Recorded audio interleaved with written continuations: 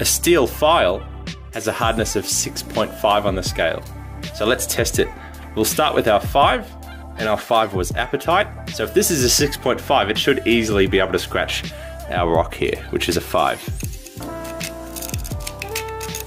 And you can see it made a pretty big scratch there. So it is harder than a 5. So let's go to our 6, which was feldspar. And I can see little bits of dust coming off our rock there. So it is harder than feldspar. And now with our 7, if this is 6.5, it shouldn't be able to scratch our 7. And our 7 was quartz. So let's have a look here. And just like before, this is just gliding off the surface. It's not doing anything at all. I can't get into that surface at all.